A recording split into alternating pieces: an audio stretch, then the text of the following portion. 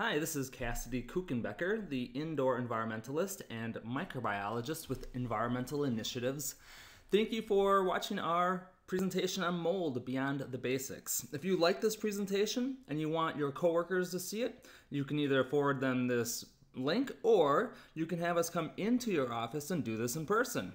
Besides this presentation, we have about 15 additional presentations on similar topics on the indoor environment that you may be interested in.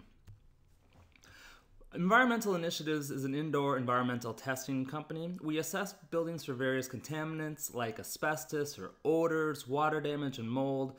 We assess for people who are environmentally sensitive or who have allergies. We assess for water damage issues, figure out where the water is coming in, why it's happening, what to do about it, and other types of items.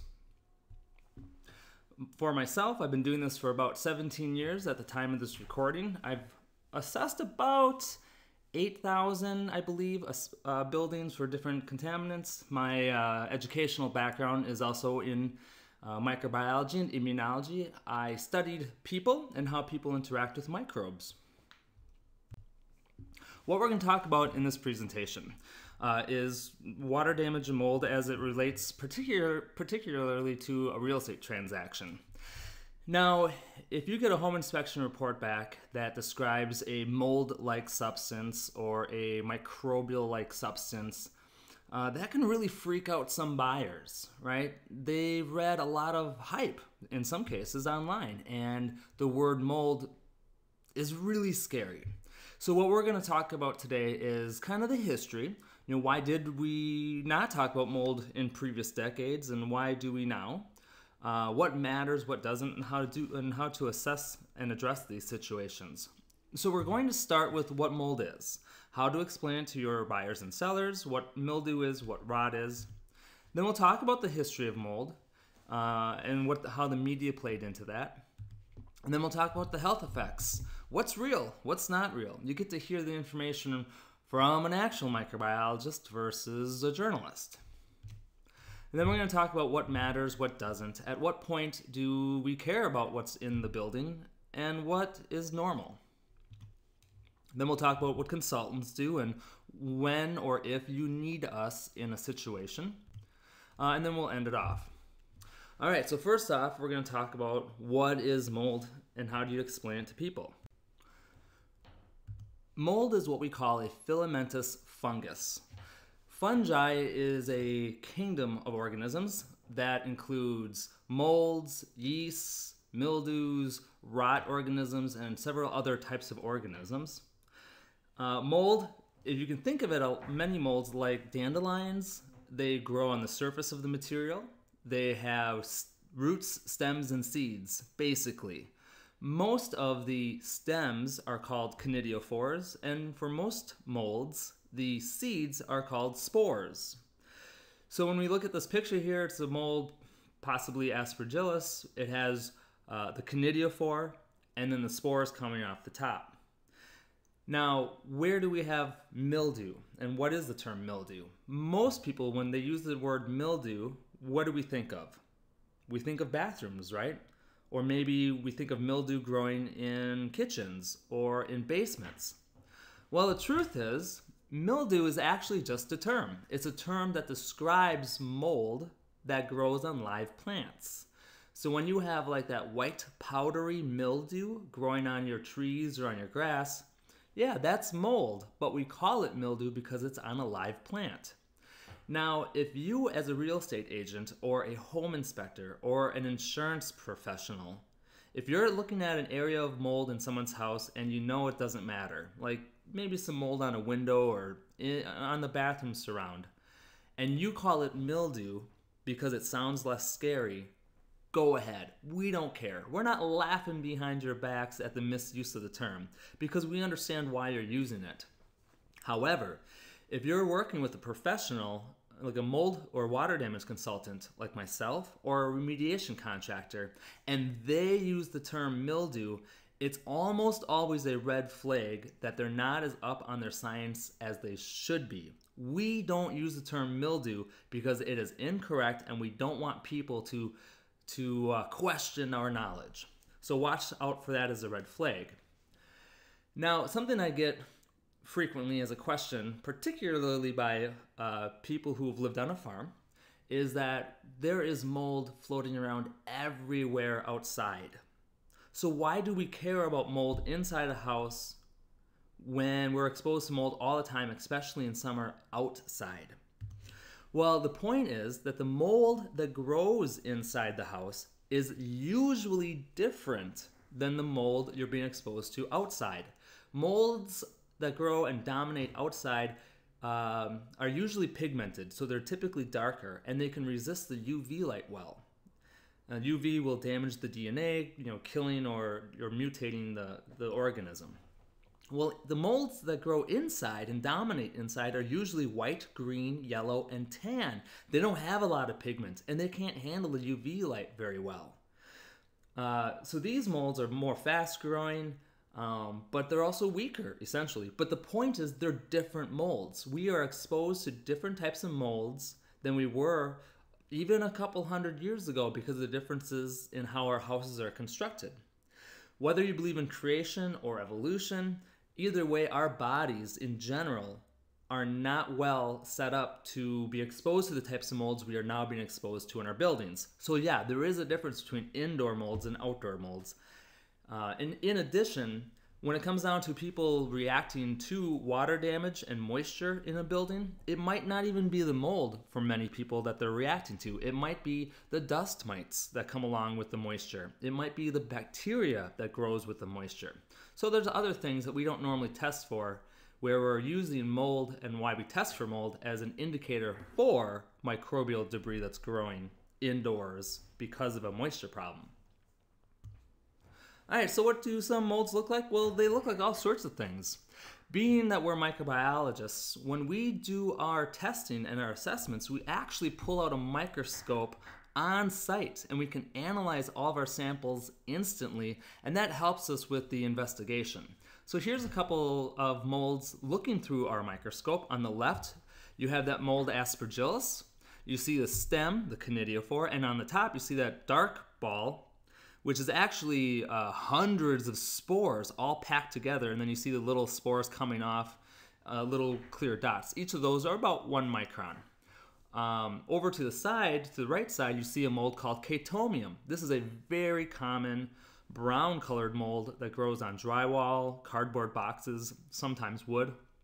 The spores are much larger. They're kind of shaped like footballs. And as far as we know, the mold on the right is actually far less allergenic than the mold on the left. All right, so what is rot? Rot is mold's bigger brother, basically. Mold can only eat the surface of the material.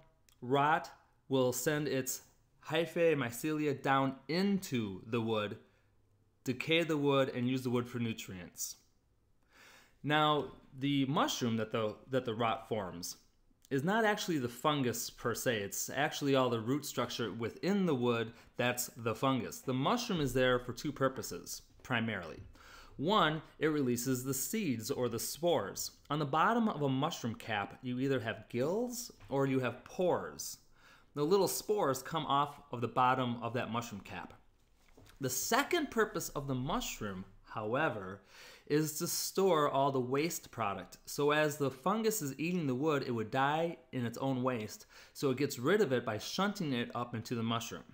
So when you're eating mushrooms on your pizza, you're actually eating the outhouse of a fungus.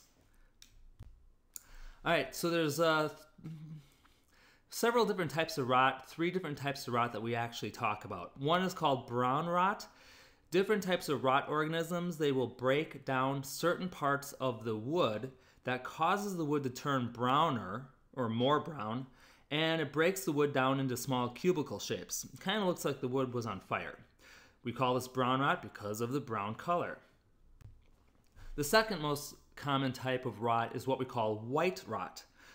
Different types of chemicals of the wood are degraded by the rot, causing the wood to break down into a white mushy soup. We call that white rot.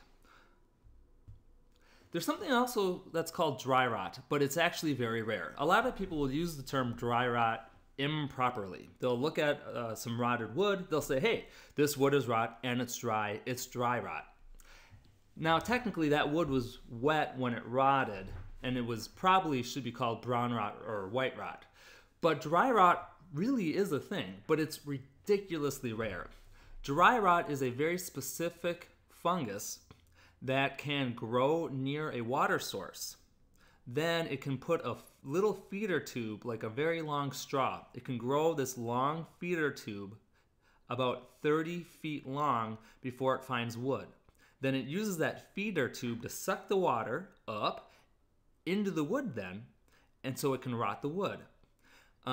This fungus, I believe, came originally from the Himalayan mountains, went into Europe, and then about 100 years ago was transported to the US, and occasionally we find dry rot. I've only seen this a couple times. It was interesting situations because we couldn't figure out where the water source was until we realized what organism it was. And then we found, yep, there's a pond nearby and it's growing on a stump near the pond and it's simply transporting that liquid. So dry rot exists, but you'll almost never see it. So don't use the term dry rot. So for the real estate agents, the home inspectors, the insurance professionals that have been working for several decades now, you'll probably remember that people never talked about water damage and mold in the 80s or the early 90s, but suddenly something changed in the mid-90s. What was that change?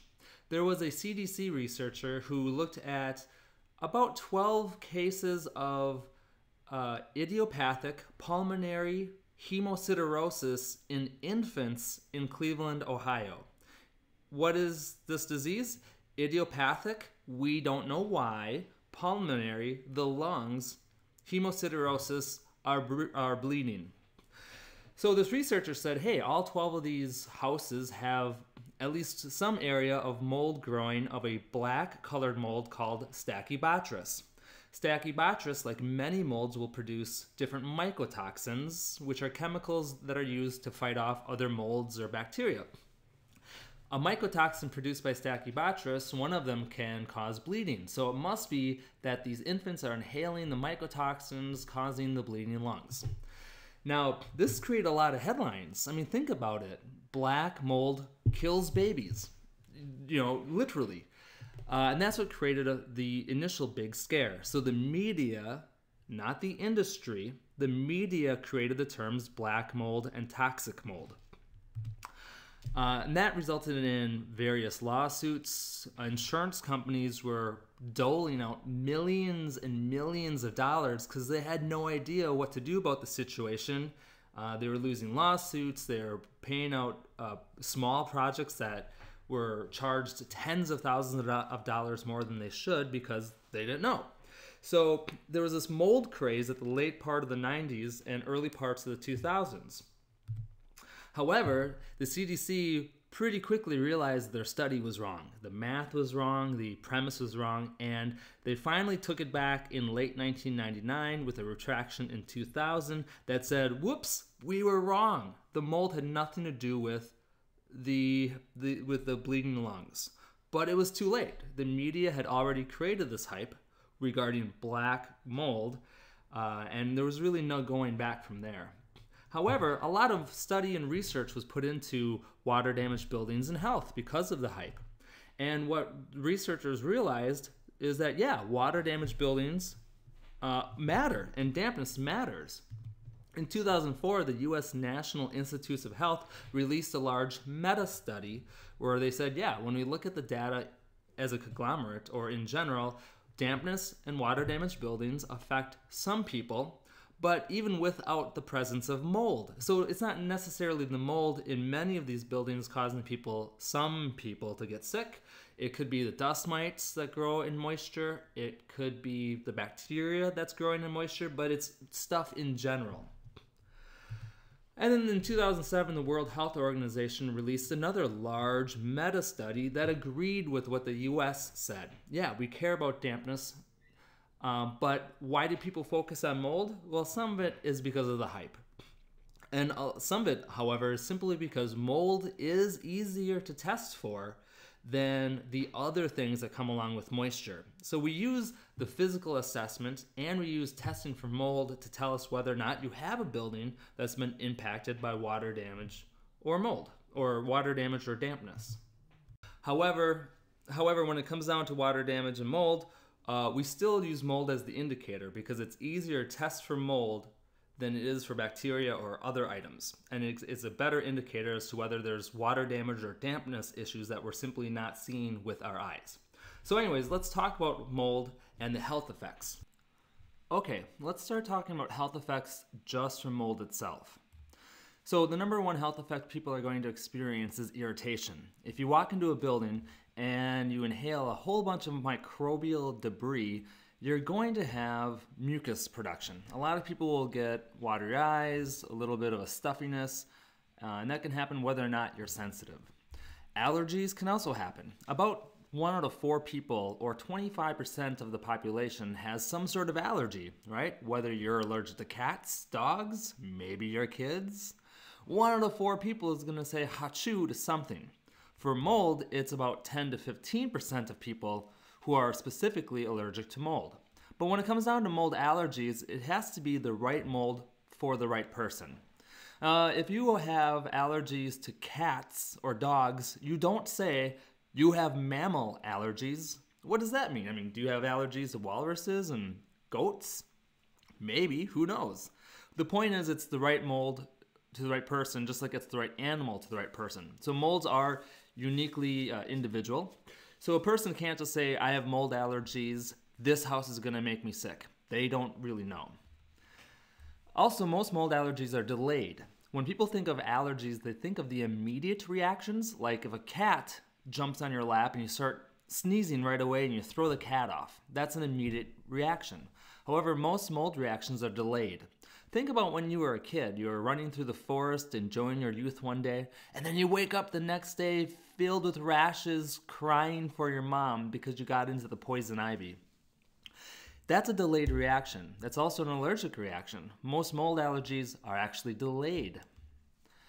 Asthma can happen, but it's very rare, and the reason is, I guess, is that most asthma triggers are instant versus the delayed reactions. Infections can happen, sure, but they're really rare. You have to be very immunocompromised or have like extreme diabetes to be worried about infections. Chronic inflammations is something that affects about 2% of the population. Essentially what happens is these people go into a water-damaged building, they inhale a bunch of microbial debris, and their immune system overreacts. They get all sorts of strange symptoms. They get joint pain, they get muscle aches, they get short-term memory problems, they get lost driving to work. They used to think that this was the result of inhalation of the mycotoxins, right? Those chemicals produced by the molds. But we know it has nothing to do with mycotoxins as far as we can tell. Essentially, if you were going to get sick from the mycotoxins produced by the mold, you would have to essentially lick the walls of the mold in order to get enough of the mycotoxin in your body. And if you're licking the walls, you have other problems besides the mold.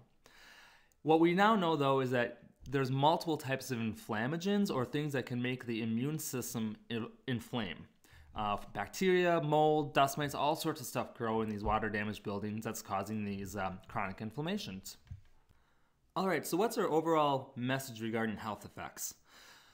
Well, first off, when Mr. Jones calls you up concerned because the word mold showed up in the home inspection report, you can say, well, Mr. Jones, we're going to take your situation seriously and we're going to address this. But I have to tell you, 75% of people don't really react to water damage and mold, or don't have reactions that they even notice. Most of those who are going to react, it's just going to be an exaggerated mucus production. But 10 to 15% of people, sure, they can have allergies. Most of those are nuisance allergies that'll go away once we address this situation. Yeah, a smaller percentage of people can have this chronic inflammation. Those people, though, usually have underlying health conditions like multiple sclerosis or lupus. Asthma can happen, but yeah, it's really rare, as is infection. But Mr. Jones, if you do have an underlying health condition that you might be concerned about, let's talk about it. Otherwise, we're going to address the situation, we're going to clean it up, and we're going to move on. All right, so what matters, what doesn't matter? You got the home inspection report back. It says there's mold in the attic, there's mold in the basement, or there's mold in the kitchen. Well, at what point do we need to think that this is a normal amount or not a normal amount? When it comes down to what matters or what doesn't, the basic place to start is how much. How big of an area is impacted. The EPA puts together some guidance that says, look, essentially, if you have less than 10 square feet of water damage or mold, it's probably not that big of a deal. Figure out why the water damage happened, stop it from continuing to happen, and fix the area. If you have between 10 and 100 square feet, that might matter. At least talk to somebody. Send pictures to a consultant, figure out what's going on. If it's closer to the 100 square feet, a consultant like myself might suggest coming out. If it's closer to the 10 square feet, I might just give you feedback by email that gets you on your way and tells you what to do. If you have more than 100 square feet of water damage or mold, it's probably a big deal. You'll probably need a consultant, and unless somebody's really handy and knows they're unsensitive, there's a good chance they're going to get a restoration company in to help deal with the situation. So when the EPA uses this 10 square foot rule, what are they thinking of? Really, they're trying to make it foolproof. So they're thinking of the worst case scenario of 10 square feet. And what grows mold the thickest, right? What's the worst case scenario for building materials that gets impacted by mold? That's drywall, gypsum board, right? We've all seen drywall or gypsum board that's soaked up water for a while, right? It's green, it's pink, it's yellow, it's black. It looks like a horrible 60s velvet couch. Well, that's really thick mold. But a lot of the mold that we deal with in Wisconsin, in Illinois, in Iowa, and Minnesota is not always this situation. We deal with a lot of damp basements, foundation walls that are growing mold, block walls and concrete walls and attics. So as consultants, we generally stretch this 10 square foot rule for foundation walls and for attics. Usually what we say as a company is, look, if you have less than 30 square feet of discoloration on your foundation wall, we don't care. Fix why the moisture is coming in, but what is growing on your foundation wall doesn't really matter. In fact, you could have hundreds of square feet of dark colored mold on your foundation wall, and we still don't think that the mold on the foundation wall is impacting air quality. The reason is there's not enough nutrients on the paint or on the wall, on the foundation itself, to allow for thick mold growth. What happens is the mold is trying to grow, but it can't find any nutrients. So it releases more and more of the enzymes. Mold grows like a spider. It shoots enzymes out of its body. The enzymes will digest the material to try to create nutrients, and then it will suck it back in. Those enzymes are dark colored. That's what causes the staining in the material. So on a foundation wall, you'll see a whole bunch of staining, darkness, but under the microscope, I see barely any mold.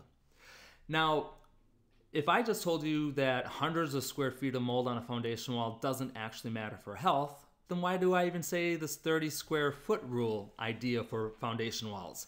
And the reason I say this is because if you have more than 30 or 50 square feet of mold on your foundation wall or discoloration, many times you will have enough moisture coming through the foundation wall that you'll have light, like white and yellow colored mold growing on other stuff in the basement because of the excess humidity.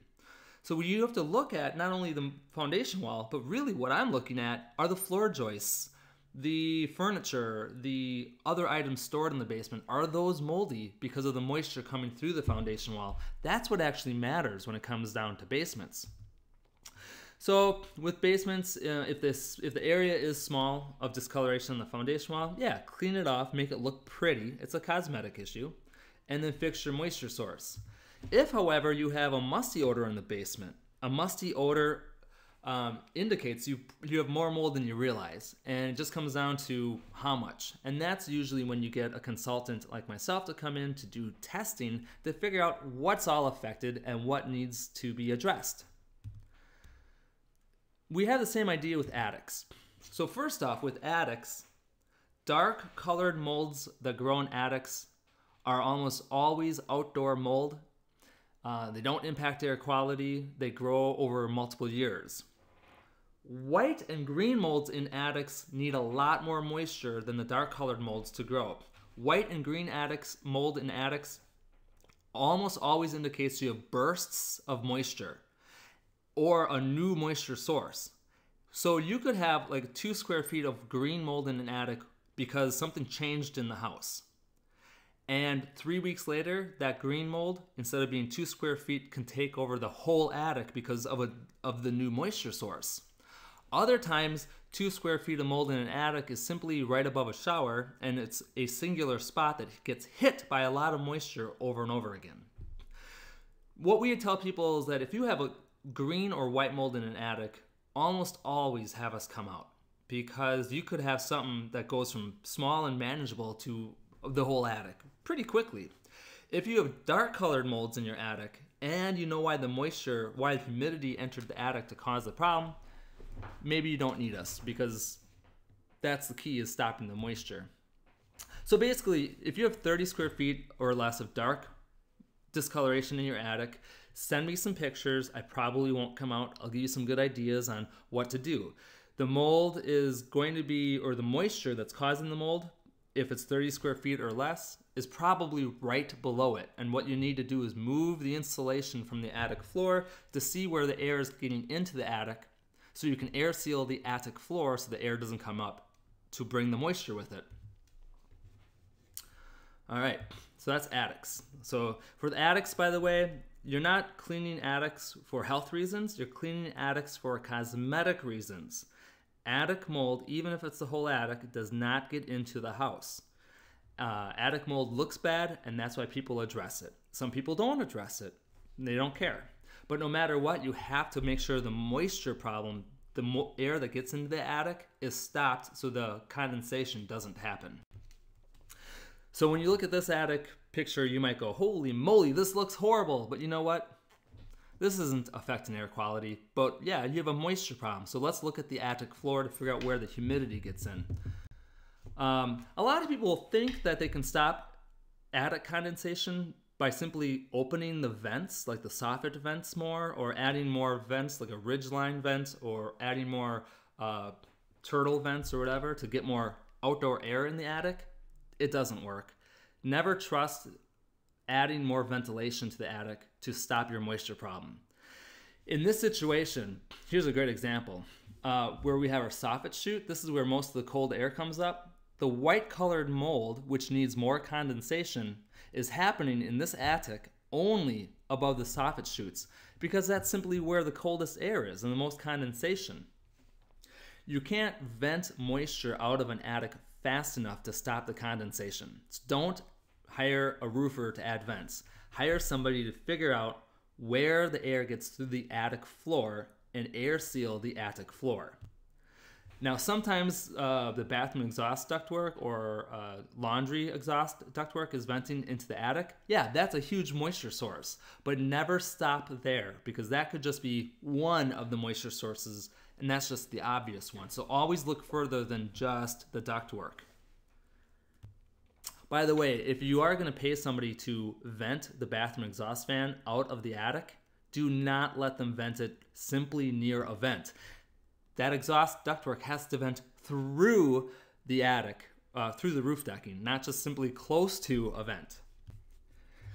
Here's an example of an attic that had a lot of attic condensation. In this situation, the recessed lights were not air sealed, and so air was getting up around each light.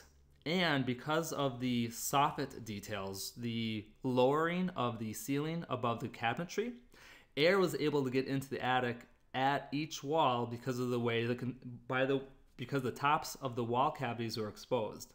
If that sounds a little confusing, I do have pictures. You can always email me to ask for a better explanation. But you have to find out why the attic floor is not sealed and stop the air from entering the attic. All right, so the question is, do you need a consultant? Do you need someone like Cassidy or one of my associates to come in to figure out your problem? What do consultants do? Number one, the first thing we do is a physical assessment. If you hire someone to come in to do a mold assessment and all they do is walk around quickly and take some air samples, That's not a mold assessment. You have to physically assess for sources of moisture that you can't see with your eyes, right? And because you can't see with your eyes, you have to use devices like moisture meters, sometimes infrared cameras to scan walls, scan floors for hidden moisture. A good physical assessment usually lasts about an hour and a half to 2 hours. Consultants figure out where the damage is and why it happened. If your consultant doesn't tell you why your wall got wet, what good is that? So they tell you why it happened and what to do about it.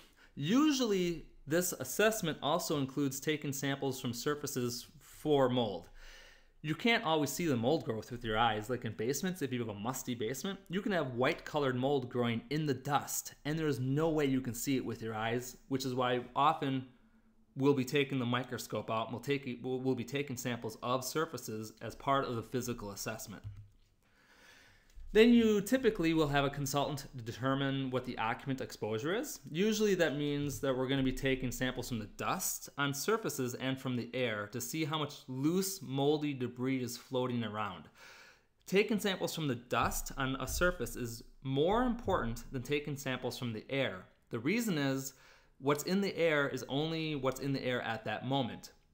If you have a lot of air movement, you might have an abnormal amount that's in the air. Or let's say you take your air sample and no one's in the house. Most of that moldy debris could be on the surface and you'll miss it on the air sample. So you need dust and air samples to do a proper occupant exposure test. Then we report on what we found and we give you recommendations on how to address the current damage and how to prevent additional damage. Sometimes we're also hired after the work is done to assess and ensure the work was completed properly and conduct testing to make sure the place was cleaned properly. All right, so overall review.